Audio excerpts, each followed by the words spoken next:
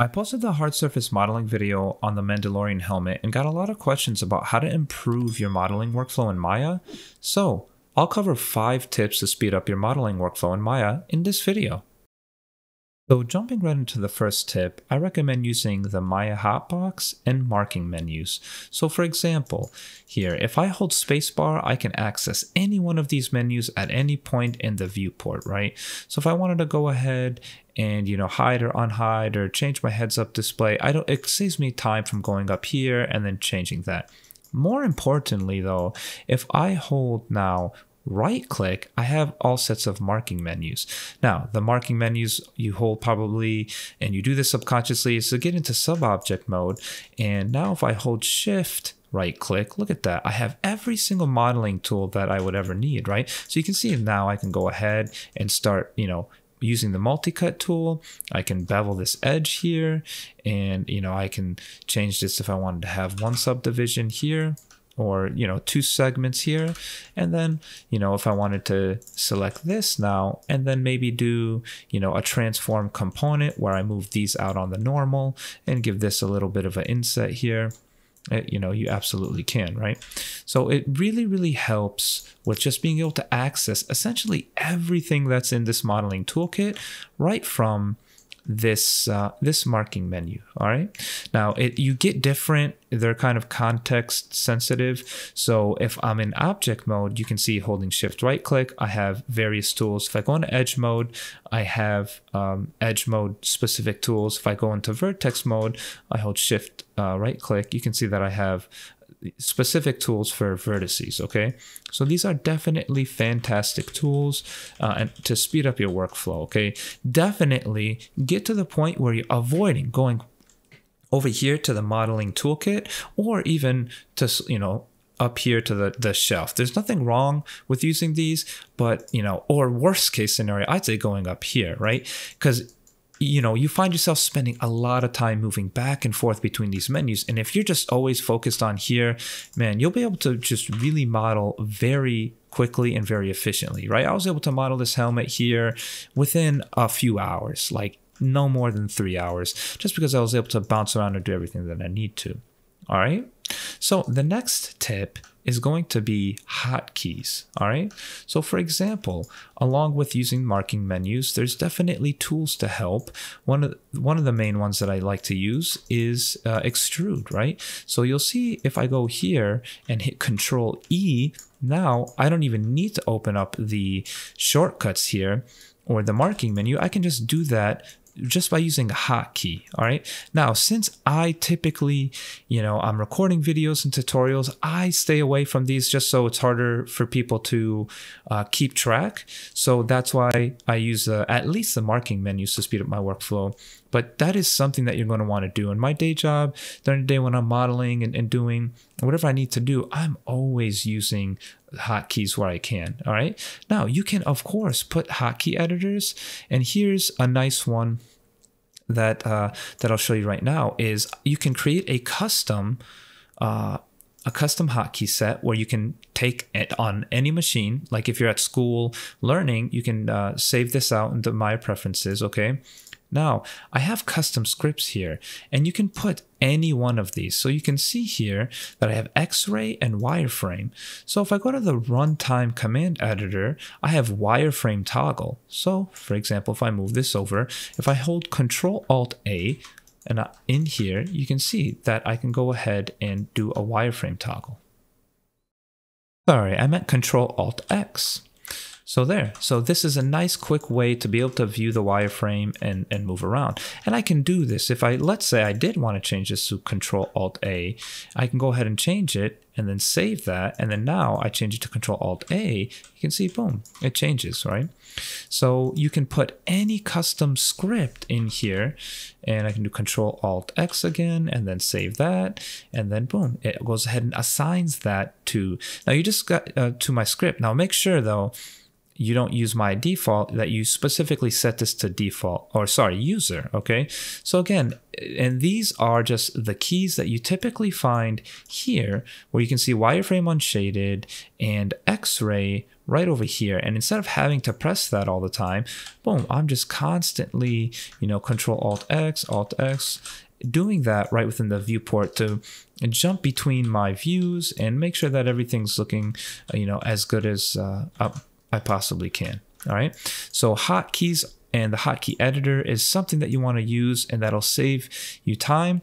I will try to drop these scripts down below or link to them where I found these. You can see that the wireframe toggle is just a nice simple script here, Mel script. And then I have the X-ray toggle, same thing that just toggles it here, which is just using a nice simple Mel script. All right. Now, if you wanted to do a new one, you would just go here and under this and then create new.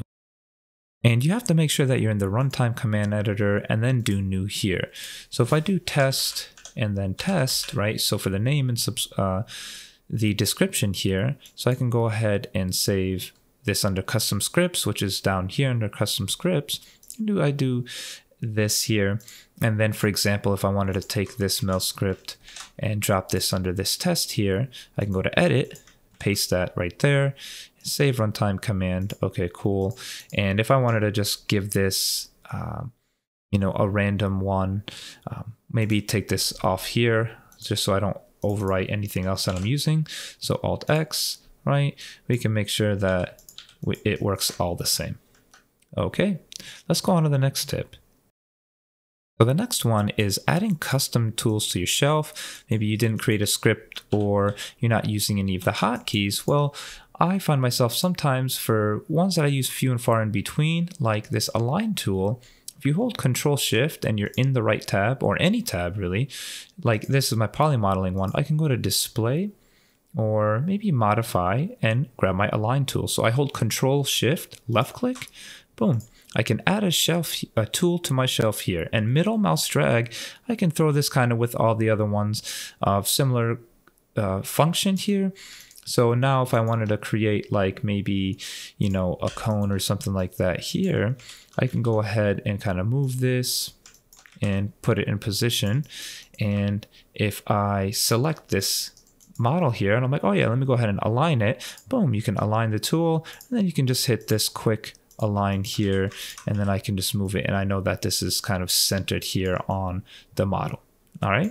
So that's one way to add a tool. The other one that I use a lot, that I use frequently enough to have it on my shelf is, let's see, is duplicate special. So if I go to edit, duplicate special, and I can add that to the other tools that I have here. All right. And you can always do a save shelf or save all shelves or create a new shelf. There's a lot that you can do here with the shelf. So I would definitely spend some time and kind of customize your workflow there. All right. All right. So that was kind of high level workflow. Another modeling specific one that I use all the time is constraints. All right, so you can see here in my constraints, like if I had this here where I double click this edge and I go to the transform constraint, I can turn this to edge, and then I can start to slide this, in between these two edges here. All right, and it does a pretty good job maintaining that form. Well, an even better way, as you can see, there's surface slide. So if I wanted to move this and kind of move this around, and it's kind of constraints to the surface. So like a lot of times I'll use surface constraint for offsets. So I'll grab this and grab a vertex here, and then now I can just kind of move this on this face here without having to worry about it coming off or moving. It's just constraining to this face. All right. Now, even better than using these constraints here are using the shortcuts. Now, for example, if I wanted to maybe flatten this curvature out, I hold Control Shift. So let me turn all of these off, Control Shift, and then look, I can start to kind of flatten this out here. Or if I wanted to go ahead now and grab these edges here and maybe move these out or in, I can hold Control, middle mouse drag. All right. So Control middle mouse drag does move on the normal, and then Control Shift does a nice slide on edge, okay? So between these two, I am constantly using Control Shift, middle mouse drag, or Control middle mouse to really kind of get, you know, the forms that I need. And when I'm teaching and I show students this the first time, they're like, oh my God, once you showed me that, I've never stopped using that. And it's almost like you're, you know, kind of sculpting verts in a way is what I like to equate it to. So definitely using Control Shift and Control Shift middle mouse button will definitely help speed up your workflow. Okay, now the last one for this video, I would say, is the selection tools. All right, man, all the time I'm going in here and I got to select some vertices or some faces. So let's say maybe I want to just select this here and do an extrusion, right? So I'll select this, and you know, I have a face selection here, and I go to this face selection and I go ahead and select this face, right? And this series of faces, and I'm like, okay, what's a good way to select these edges now? Well, I can do a Control right click and go to Edge Loop Properties, and then do the other one where I go to 2 edges and 2 edge perimeters. And then now I can do an edge perimeter here, and then I can do a bevel edge, for example, right? Now, another one that I can do, as you saw, is I do this a lot where I'll select maybe every other edge like this, and then I'll hold Control right click, go to Edge Loop Utilities, and go to Edge Loop, and boom. Now, as far as I know, there's no way to do select every other in Maya, which is unfortunate, but this way at least speeds it up, where you can just kind of select a couple of edges or every other edge quickly, and then use the Control right click. Oops, went a little bit too fast there. Control right click and do Edge Loop, and then to Edge Loop. And you can see there's all sorts of different selections here. Now, there is also the selection constraint. I like to use angle a lot. I like to use angle a lot because I'll set this, let's say if I wanted to select the inside of my helmet here, and I set this to something a little bit higher, like 50, or 45, I can go ahead and start selecting these, and it selects it all the way right up until the edge. Now you can see I can go ahead and bump this up to 60 degrees to select even more. All right, so this makes it for just selecting large scale faces and whatnot. The other thing that I typically do, so if I turn this off, is maybe select, you know, this here, or I'll go and select kind of the inside top of the helmet, and I'll use the Control right click grow selection, and then I grow. Or I use Shift period or Shift comma, and you can start to grow that selection, and I use that all the time, and it just helps and speeds up your workflow when selecting very particular things, especially when your models start to get much more complex.